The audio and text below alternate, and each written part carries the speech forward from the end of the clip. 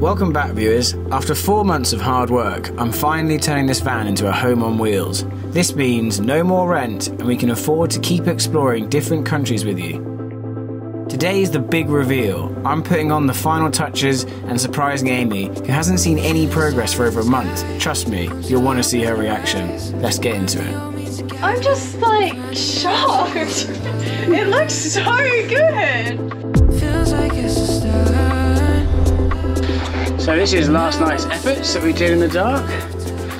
Looks good. Plan is, Amy's not doing great, as you mentioned. She's got that diagnosis and she's still getting the right meds and diet for it, so she's not doing too good. So I'm trying to surprise her and get as much of this done as possible. She doesn't know I'm doing the boards at all. So again, I'm staining some boards. These ones I'm going to put these here, across there. And right now, I'm putting cupboard faces on. I'm trying to find nice pieces of wood, but the weather is a bit... Is that right? Bollocks. Uh-oh. Uh-oh, it's heavy.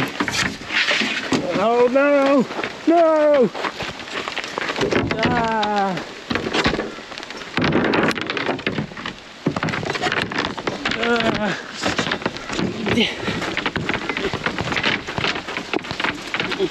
Fucking hell, why would it just suddenly start really...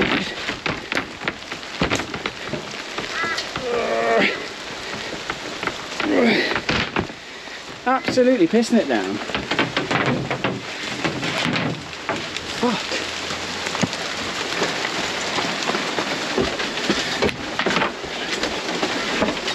God almighty.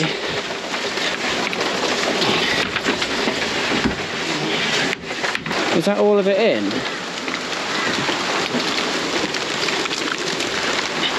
God, that just... God, that was unexpected. Right, I guess I'm just going to dry these off. Bloody Australian weather, mate. Can't bloody predict it.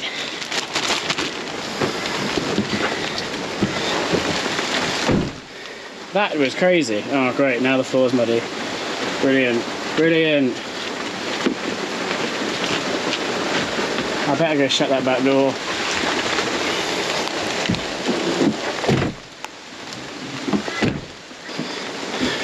That's really annoying, considering what I was up to. I think that stained wood had long enough to pretty much dry.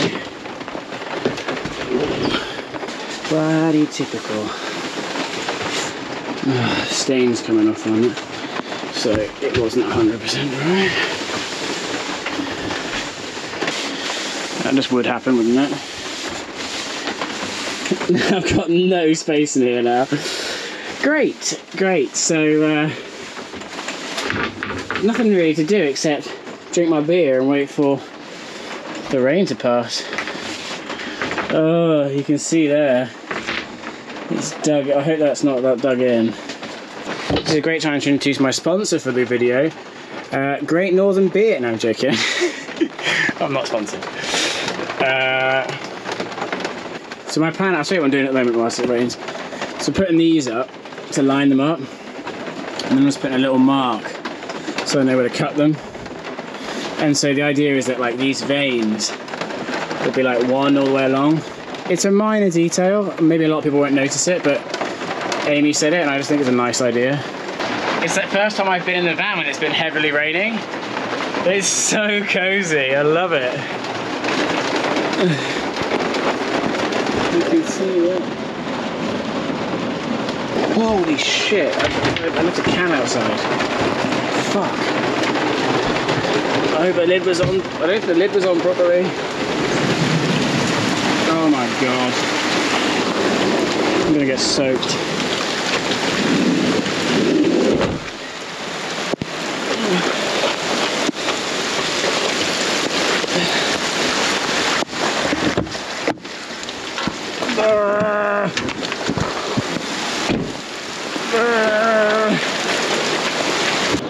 In the UK we get weather like this, like we get heavy rain, but I'd say by and large, like majority of it, like 80%, is like quite light. Whereas in Australia, I feel like it's the opposite. I know we're in the subtropics, so we're at the border between tropical, which is just basically North Queensland, like Cairns is tropical, and then sort of Mediterranean down towards like Sydney way, and we're right in the middle, so we get strange weather here, and we also get strange fauna and flora. So this is very typical Australian bush out here, gum trees. But then in this area, because it's a subtropics, you'll also get quite tropical areas. So you get a mixture, and it also influences the kind of animals and insects you get around here as well. We get a mixture. But I think that's why we have such heavy rain compared to the UK, because it is essentially it's semi-tropical. But yeah, it's annoying because when it rains, it's a mad dash. So I better find my beer again. So this plug was in that puddle. So I've already been over there and turned it off before I plugged it in. But now I'm gonna go back over there, turn it on, and see if the van explodes. Yeah, I'm not gonna stand in that puddle whilst I flick it on. I think I'm gonna reach across. Whee! Ah! Okay. Ooh, no explosion yet. I'm not gonna stand in the puddle and press the button, but let's see. Okay, good. Didn't explode the van. Not electrocuted, still alive. Today's danger has been passed. That does look really smart. I love how the wood follows the grain. That is nice. Look how tight the little corners are. Oh, that is good.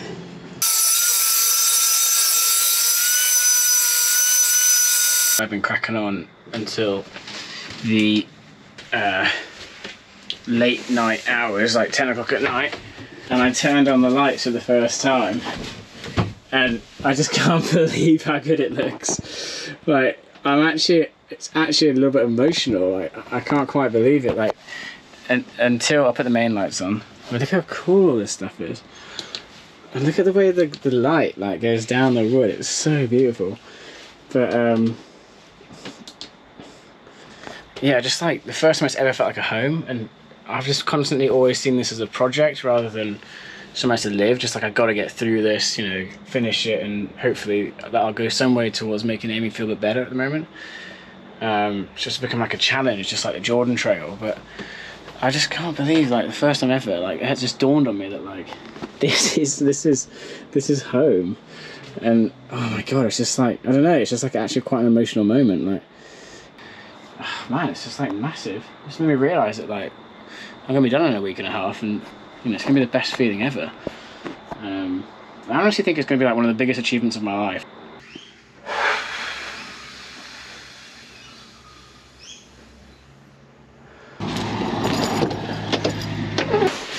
I'm working 12-hour days to get this done. And sometimes I haven't been filming much because you just got to knuckle down and get on with it. I want to get this done for her. Also, she thinks that she feels bad because I'm doing it all, but I kind of think like it's kind of my job as her husband to. I'll never get used to that. To look after her and make sure I give her somewhere nice to be, you know. As antiquated as that view might be these days. So yeah, I actually feel like it's an honour and a privilege to be able to work really hard for her, and she very much appreciates it. So, alright, so I just arrived at Bunnings. I've had my morning coffee. What I need to do, this is the poly white they call it. It's basically painted ply, but it's got a high gloss finish. And they said that I would never get paint on here to look as good as this. Although I was just going to paint shiplap. But what I need to now get is some trim for these cupboards. So I'm going to make some measurements now quickly, if I can, with this in the way.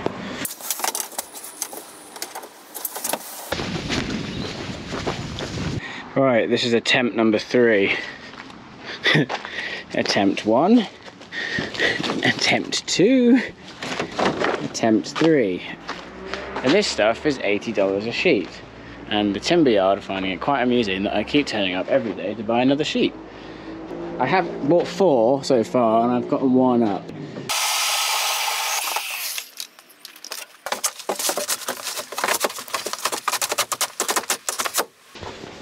So now I just need to do this section here. So I'm going to put a beam across here. In fact, I've already cut it. So this is going to cover up that seam. Sweet. So I measured for about 3 hours.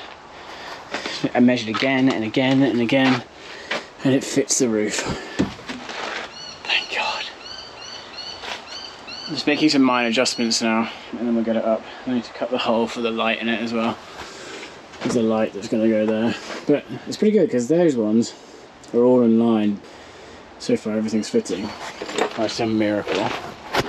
So that's now in, and it meets here, which is good. Before, it was showing all this.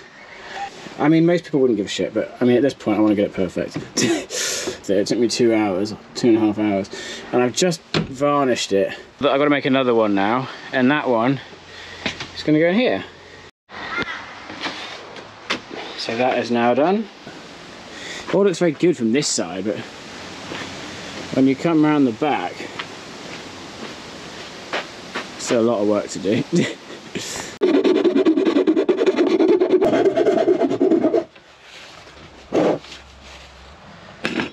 There we go. Swing-a-ling-a-ding-dong. Perfecto. And there we have it.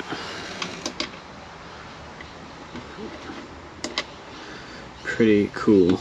I need to cut holes in this under here for all the spotlights. But I'm terrified. I'm terrified that if I do that, I'm gonna mess it up and have to recut the whole thing, and it's $83 a sheet and about an hour and a half's work to get it all lined up.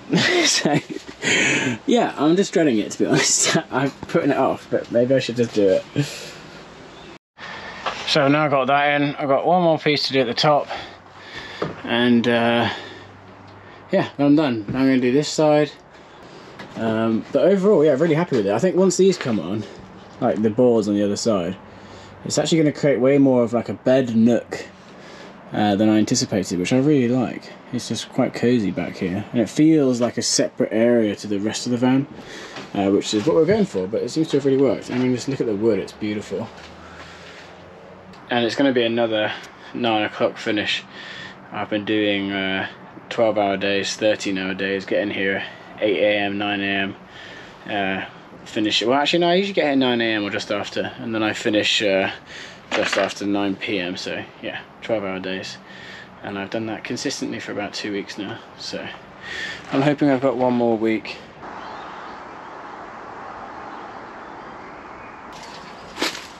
Look at the size of this boy. Look at the size of him. They climb trees, so if I get too close to him, watch out for spiders. Oh. Look at the size of him. Look at the size of it. He's a big boy. Look at it, beautiful, isn't he? There has been another major setback, and we got in touch with the gas guy. He's like a caravan, I don't know, gas engineer, because he's the only person that can certify us. And he said that the distance between the hob and the cupboard above, I've got to increase this area by 10 centimetres. And we're going to take 10 centimetres off the whole cupboard. So to do that, I'm going to take 10 centimetres off the columns here. But the problem is this is curved, so it's going to push everything forward, I think. As it rises, it's going to go up and out, I think. And if that's the case, then these won't line up anymore. So then I've got to trim off the back here. So yeah, major fucking problem. It's going to take me a couple of days to sort it out at least. But what are you going to do? It's not a lot, there's no point crying over spilt milk. But a bit depressing. So today I need to take this whole thing off, all the doors, everything.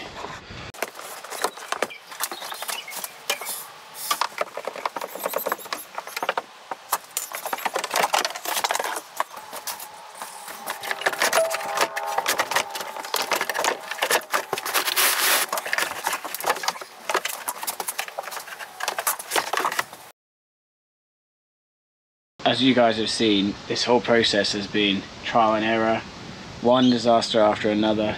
This was one of the biggest ones, took me back days.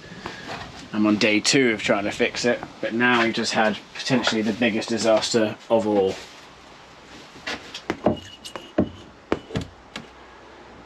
I could just lie them down. I am joking. But yeah, we're getting there. Keep on keeping on. Well, no, what was it in Jordan? Keep calm and scodge on. Been to the lumberyard to get some more wood, and we're going to chuck those in there. So I've just stained them as standard. Look how beautiful these are. Look at that. I don't know if it comes across in the camera, but they're just beautiful pieces of wood. I know that's like the lamest thing I've ever said, but that is a nice piece of wood, isn't it? So that's definitely going to go front and centre. It's just really got some nice coloration and patination in it. So after working late into the night last night, I got the new cupboards done. They're good. They open up the space a bit more, so there's a lot more wood here. So it does improve things. So I'll put some trim on here, which I've said about 10 times on this video, but not done because things have gotten in the way, like completely redoing the kitchen cabinets. And yeah, just like little fucking annoying things.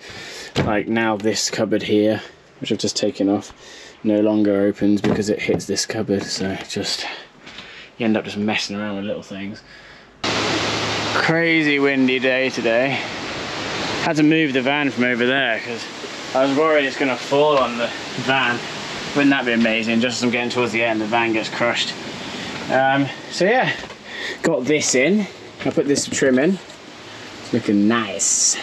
Then I got this little piece in here, which was an absolute nightmare. And then last night, deep into the night, I did this little bad boy. There's going to be some trim on this, so I'm going to change that. But otherwise, I think it looks pretty good. It's pretty smart because you can't really see it's there, which I quite like. And what I'm going to do is, I think I'm just too scared because I've already done it all. I'm going to drill a hole here so it looks like it's just part of the wood, and then I just put my finger in and pull it out when I want to get something. Just think it's cool. And then, I say it's cool. Also, if I open the desk, there's not enough space to put a handle, so it's kind of the only solution, to be honest. I should just man up and do it, but there we go. So I'm just cutting now the cabinets. This is going down the back of the cabinet, which is terrifying because I don't want to drill a hole through the side of the van right at the end of the build. So I'm gonna take my time with that. But yeah, I've just done little bits as well, like just little bits that take a while and you have to measure right. So I put a panel on here. I recut this piece at the top. That needed a new piece there. Just these little things. I feel like I'm close, but I've still got like a million jobs to do. And yeah, I know these aren't the best looking sunglasses. They were a very cheap pair. I think on this channel, in the last like 6 months or whatever it's been, I've gone through like 4 pairs of sunglasses. So yeah. If I could find a sponsor that would give me free sunglasses, that would be useful. With all of my 100 followers. So I've done a lot of the trim now. So we got all the trim on the cupboards. It's like a beautiful bronze. Trimmed out all here. This took me all day yesterday. This took me one whole day because every time I changed it, every time I put a piece of trim on it, the cupboard would no longer open. So yeah, just putting trim on it. It's taken me days, but it's looking amazing. What I'm doing is I'm just cutting it up with the hacksaw. I've got a new blade for it. And occasionally I'm using the angle grinder to just like get the edges, because a lot of it, you know, you have to like cut around hinges and like cut out of this so it goes around here and stuff like that. So it's a little bit pernickety. Fidgety, sorry. But we're getting there, slowly. So I'm just about to show Amy the nearly complete van. This is what the van looked like the last time she actually saw it. Ooh! Step forward. Oh my god! Oh my god! Oh my god! Wow! Oh, this looks so much better. Oh my god, it looks like a little house. I'm just like shocked. It looks so good. Maybe I will cry. Oh my god. Right, what's your favourite colour? Hello. Can you hit that button on the sink? Hit that button on the sink up there. This? Yeah. Oh, it goes in. No, the button. Hit that button. What's your favourite colour? Is it purple? Is it red? Is it cool. blue? What about green? Green's kind of cool. How do you open? Oh, they're really sturdy. I like when you open it, you can see the lights actually. It's cool, isn't it? Oh! Oh my god, it looks so good! Oh wow! I like this! The trim looks nice. Oh, the skylight! Wow! Oh my god! Wow! Do you want a remote? Do you want a remote? Ah! You've got it! Yeah, there's some tools in there. Oh, God, come in! Oh my god! You're just gonna stuff that full. Oh, I don't want to break it. No, you just pull it. Your sock. Are you gonna keep that as your sock and undie drawer? Yeah. Oh, the light looks good under here. Oh, it looks so good, babe. Oh, well done. You like, yeah. I even like seeing the lights. Like, I like it kind of like I know, that. I know, It looks kinda I know. cool. To be honest. Ooh, the big reveal. Ready, go. Whoa. Holy wow. Oh my goodness. I'm moving in.